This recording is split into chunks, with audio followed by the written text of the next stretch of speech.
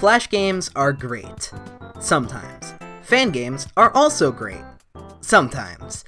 So, of course, when you put them together, you get a mixed bag full of awful bootlegs shambled together to cash in on the popularity of any given series. You've got classics like Mario Bus, Mario Cooking Noodle, and who could forget Super Mario Shoot Zombies? As much of a bad reputation Flash games of Mario, Sonic, Pokemon, etc. get, believe it or not, there are actually good Flash fan games out there, made out of love for the series they're based on. The series in question today is, of course, Mario. As a kid, I was a huge Mario fan, and still am today, so I played a ton of Mario Flash games back in the day. I even had this toolbar on my old Windows XP computer which had 50 Mario Flash games and 50 Sonic Flash games, which I'm pretty sure came with a bunch of viruses, but it sure was cool. The 3 Mario Flash games I played the most, and really the only 3 I still remember today, were Super Mario Flash, Super Mario Flash 2, and Super Mario 63. I'll get to 63 some other day, because yeah, you read the title, this video is about these 2. Super Mario Flash, aka That's Not Run 3, was made by this person, whose username I refuse to try to pronounce, and was released in 2007. The game, like most Flash games, is available to play on countless different websites, but for this review, I'll be playing on the creator's official website. So, where do Super Mario Flash and its sequel fall on the Flash fan game spectrum, and how do they hold up today? There's only one way to find out. Here's the title screen. Option contains your typical Flash game settings, such as quality and sound, but also the ability to change Mario's name for some reason. Info is pretty much just a credit screen, which is a surprisingly and sadly rare addition in a Flash game. When you play the one-player game, you'll have the option to do so as either Mario or Luigi, but they control exactly the same. I'll just be referring to the player as Mario from this point forward. The first thing you'll notice upon starting is that all of this game's sprites and music are ripped directly from Super Mario All-Stars and Super Mario World, mostly from the remake of the original Super Mario Bros., albeit compressed and lower quality. And yeah, that's really what these games try to be. Flash versions of the classic 2D Mario games. It's almost as if the developer got a hold of the assets from Super Mario All-Stars plus Super Mario World and said, yeah, we can make a Flash game out of this. There's no story told in-game, but the game's description states that the goal is to rescue the princess from the evil Bowser. Yeah, of course it is. The gameplay needs no introduction. You run and jump across levels, while stomping on enemies and collecting coins, get to the flagpole, die a lot because this game is really hard for some reason, and save the princess, yay! Super Mario Flash has a whopping 10 levels, laid out on a world map based on Mario 3. The levels aren't just copies of old levels either, they're original layouts. The level designs are definitely not as well refined as the official games, but props for originality. Now onto controls. Left and right arrow keys move Mario left and right. If you have the fire flower, you can shoot fireballs with the spacebar, and up is jump. Up being the jump button sounds like it would be really irritating, but honestly it just isn't, and I think that might have to do with the fact that there's no run button. Mario walks at a pretty much constant speed no matter what. Speaking of jumping and restrictive controls, you know how in every Mario game ever, or most platformers in general, you can hold the jump button for longer to make the character jump higher? Yeah, well that's not a thing here. Mario jumps at the same height every time you press jump. These controls definitely took time to get used to, and led to a ton of deaths I felt weren't my fault. Speaking of that, yeah, I really struggled with this game. There's nothing super unfair in these levels, but there are so many little design flaws that add up to a really annoying experience. Level 2 is really hard for a level 2, especially these platforms. In the first castle, there's a part where you have to ride these platforms that stop if you jump off them, and there's lava bubbles, and these give you no time to rest. As soon as they land back in the lava, they instantly go up again. The invincibility frames are way too short. I'm pretty sure I'm gonna be seeing level 9 in my nightmares. Hammer Bros are just as awful as ever, and not even the world map is safe from aggravating design. When you die, instead of being booted back to the level you're attempting, you're sent back to the last level you completed. So if you're too quick with pressing the button, you could end up in a level you've already beaten, and there's no way to exit a level once you're in it, meaning that you could potentially lose even more lives on a level you've already done. On top of this, the fact that you're booted back to the last level you finished when you die means that you could be sent from the final Bowser Castle all the way back to the secret shop if you were last in there. And the fact that there are a bunch of unnecessary long pipe tunnels to go through makes this even worse. Seriously, look how long it takes to get from the final castle to the secret shop.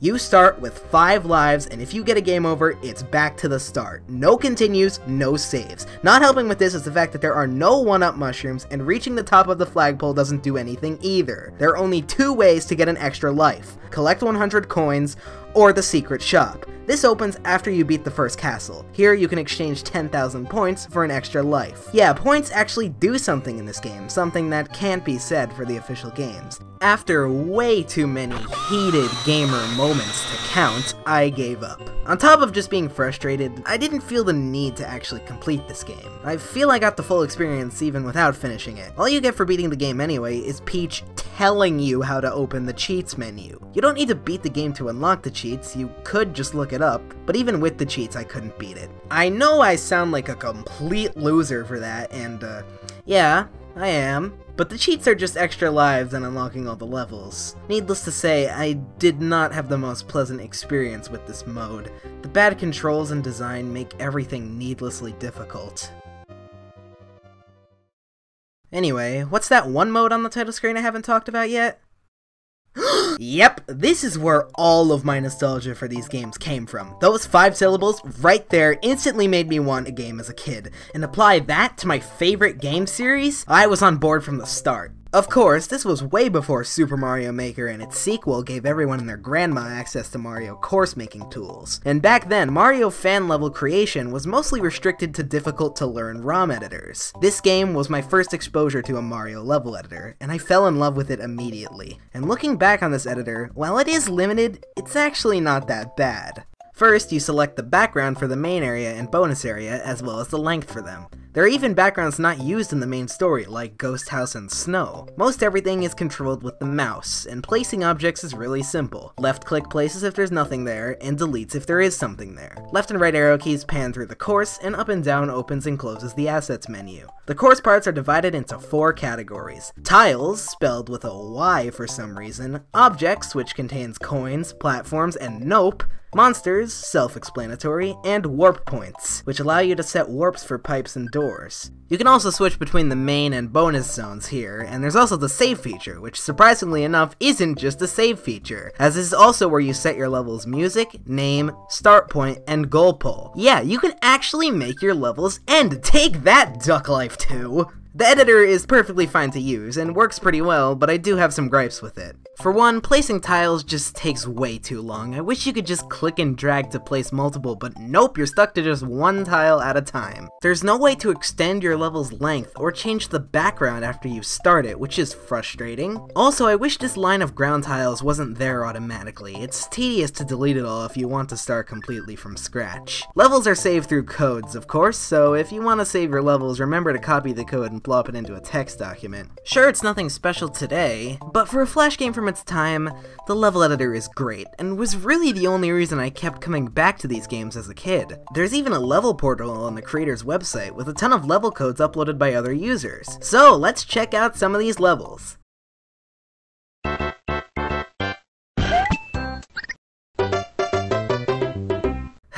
Yeah, I really should have saw that one coming. So that's Super Mario Flash. It's really trying to be classic 2D Mario, and succeeds at that in some regards, but this game's flaws and overall quality just scream 2007 Flash game. I mean, it's nothing that'll make you scream, "This game sucks!" But it'll make you think, yep, this is definitely a Flash fan game from 2007. And also, why is this game so hard? Super Mario Flash, and especially its level editor, was good for the time and for what it was trying to accomplish, but I don't really recommend playing it these days unless you have some sort of nostalgic connection with it.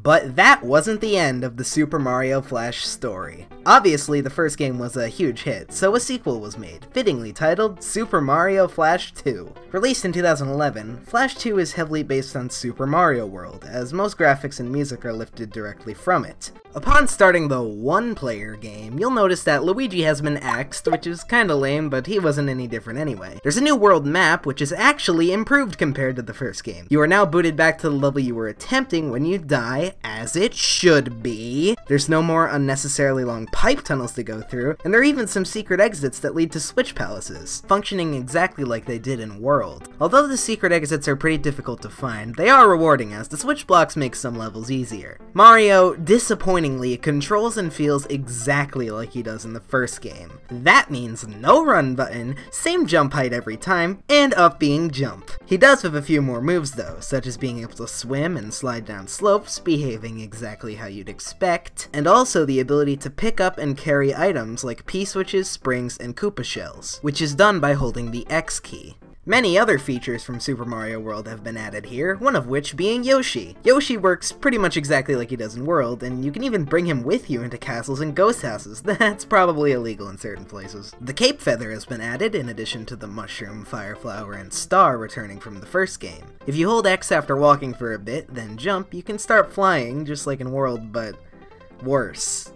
I don't know how to describe it, just look at the footage. Speaking of power-ups, the item reserve box from World is here, which can be used by pressing the spacebar.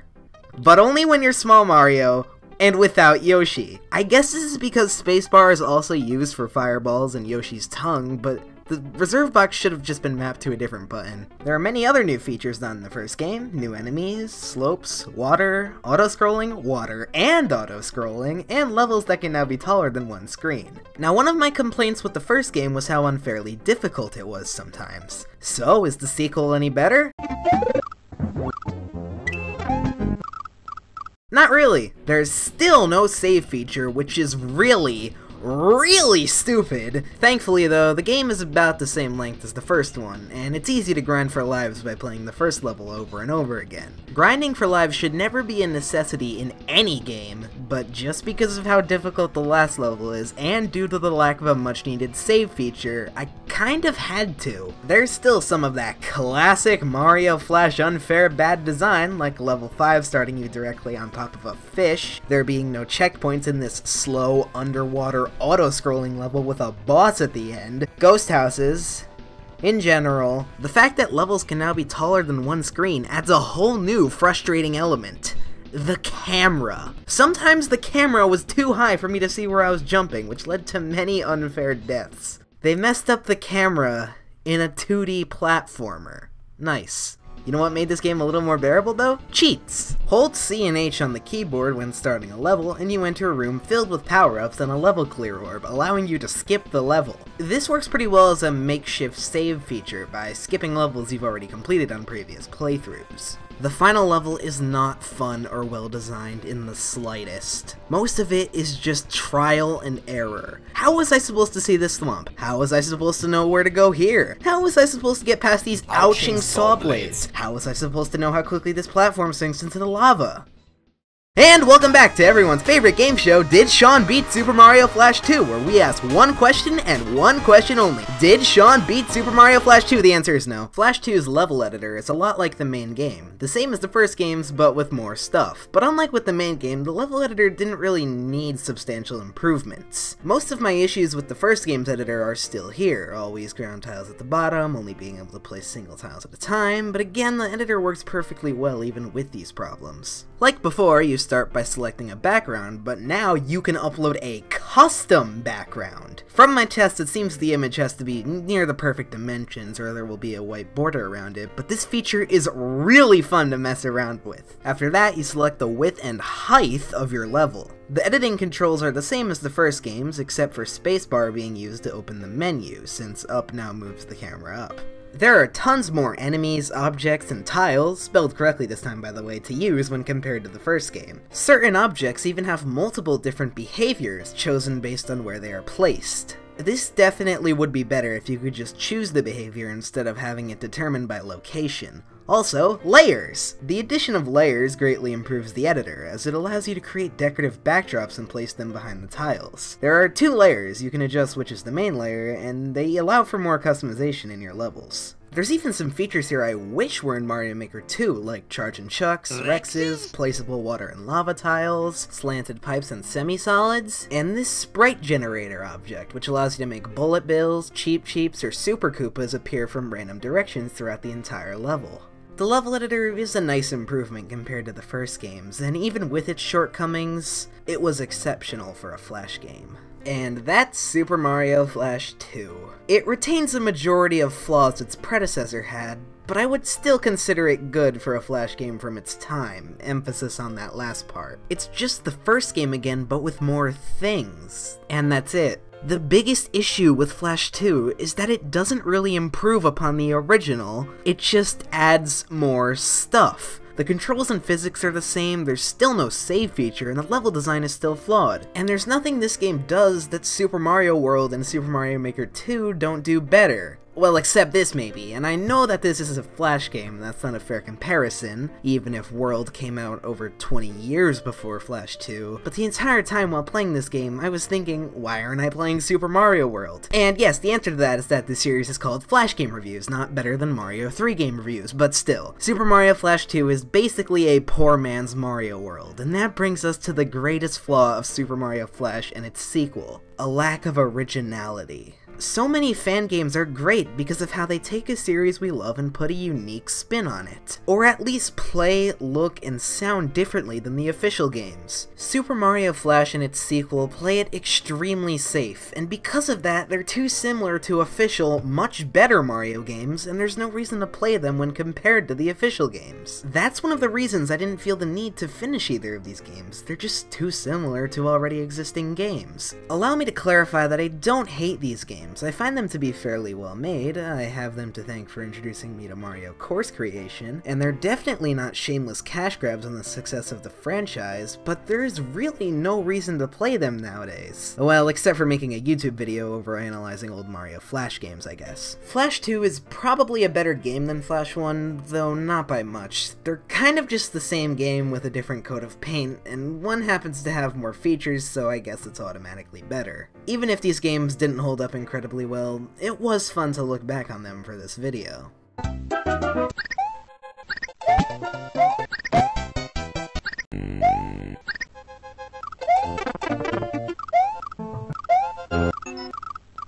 You know what, scratch every good thing I just said about these games, you're going to.